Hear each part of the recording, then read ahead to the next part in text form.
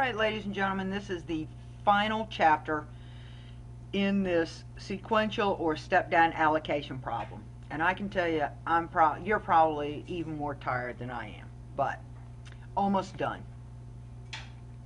Going to make sure that we've got everything we need. Remember, now we're all the way down to factory office.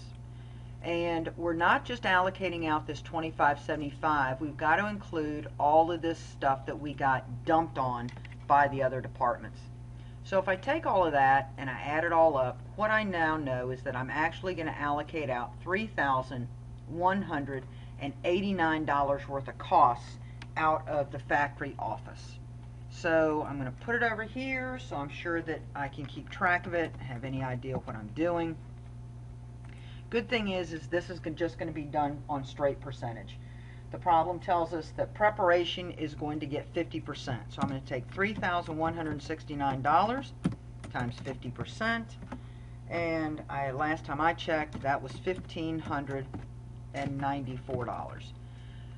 Problem tells me that the mixing department of the $3,169 is going to actually get 40%, and 40% is going to be $1,276. And last but not least, the packaging department is going to get 10% of the factory office cost, which is going to give it $319. So all I need to do now is check and make sure that I have gotten rid of all of my costs. So when I add up the $1,594, the $1,276, and the $319, what I end up with is that I have gotten rid of $3,189. So I have zero costs here. And this is one of the reasons that we call this a step method, is if you look at what's happened is I got rid of all of my costs here, I got rid of all my costs here, got rid of all my costs here, and I got rid of all my costs here. So you can see I've kind of got this step, deal going along in terms of where I've sent all of my costs. So one more thing to double check myself before I get to the factory overhead. One thing I know is that all of these columns are now zero because 100% of my service department costs have been passed back over here to my production departments. So, does this stuff add up? What I'm going to look at is I'm simply going to look at these columns down here.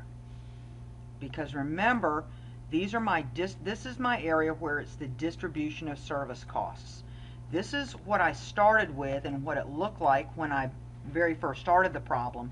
This is what it's going to look like now. So let's figure out if we're right.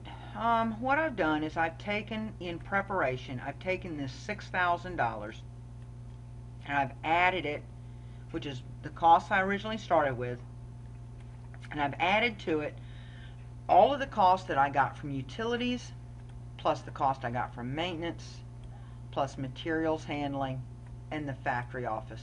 And I came up with $13,943 in total cost for the prep department. I simply went over, I did the same thing for mixing. I took the original cost they had, plus everything that was allocated to them, to come up with the $11,845. I then went over to the packaging department. I started with the $69.50 that they had to begin with, plus everything that they were allocated, came up to $97.12. So the moment of truth is always this one. And that is that when I'm done allocating costs, I had $35.5 to start with.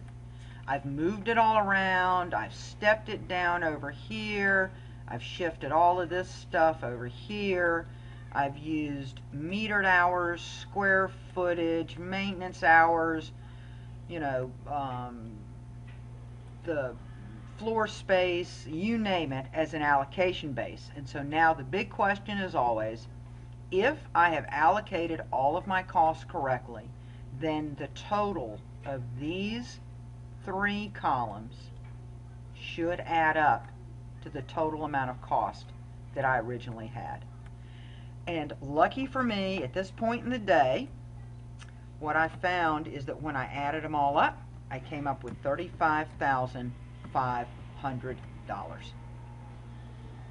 Because everything has absolutely got to balance in this. And when I talk about balancing, I'm talking about, did all of this add up to $35,500? Did all of this add up to $35,500?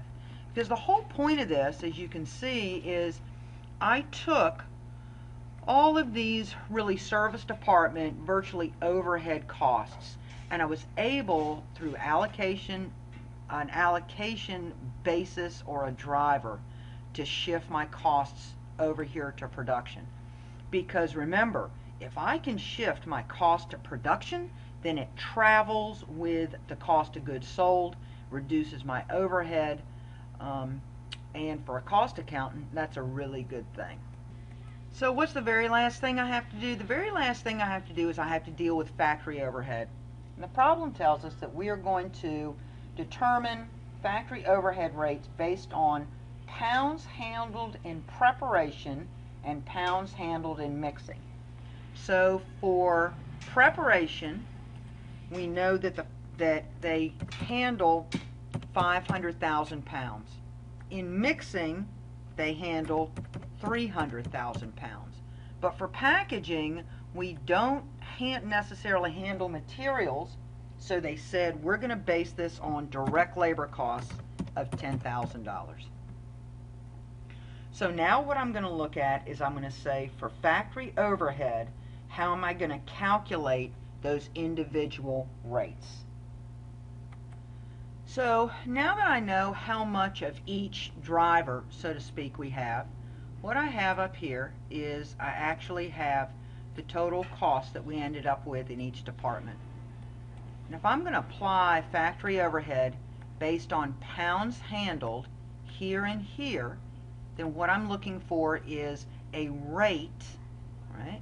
A rate per pound for prep and mixing. So in order to come up with the rate, down here I'm simply going to say my $13,943 worth of cost divided by 500,000 pounds is going to give me a rate of 0.0279 per pound handled. Same way I'm going to go right here with the mixing department is I'm going to say my $11,845 worth of costs divided by their 300,000 pounds is going to give me a rate per pound of 0.0395 per pound handled. But over here for packaging, remember I wasn't using pounds, I was using dollars. Well, if I'm going to divide dollars by dollars, basically what that's going to give me, it's going to give me a ratio. And I'm going to do the exact same thing. I'm going to take $9,702, I'm going to divide it by $10,000, and what it's going to give me is a ratio of 97.12%, and it's going to be 92.17% of direct labor costs. And what that tells me is that for overhead, right, for every pound that's handled, I'm going to charge preparation with almost 3 cents a pound in overhead. For the mixing department, for every pound they handle, almost 4 cents a pound. And in packaging, for every $1 in direct labor costs, I'm going to charge roughly 97.12% of my direct labor cost as overhead. So, believe it or not, that gets you all the way to the end of the problem. I know it's big, I know it's complex, but it is absolutely comprehensive. This one problem shows you everything that you could possibly be asked to do at your point in your cost accounting career with a step or sequential allocation method of overhead costs. So, hope it helps. Hope you guys have a good morning, afternoon, or night, depending upon when you're watching this. And I hope to see you soon.